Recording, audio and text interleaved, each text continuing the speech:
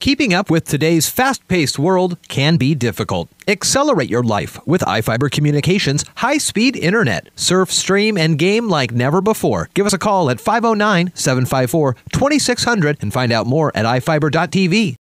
County commissioners within the 13th Legislative District have appointed Quincy resident Alex Ybarra to the representative seat vacated by Matt Manweller. Commissioners from Grant, Kittitas, Lincoln, and Yakima counties voted on the appointment Monday afternoon between Republicans Ybarra, Ian Elliott, and Danny Stone.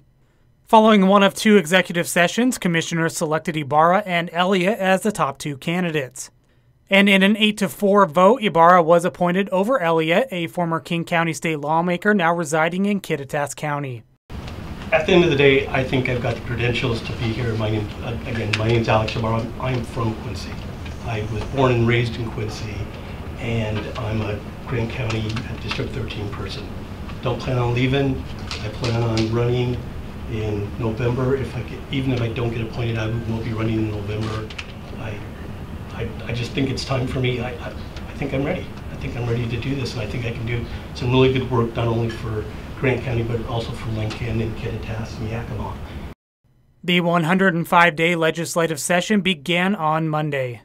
This is Joe Utter for iFiber 1 News.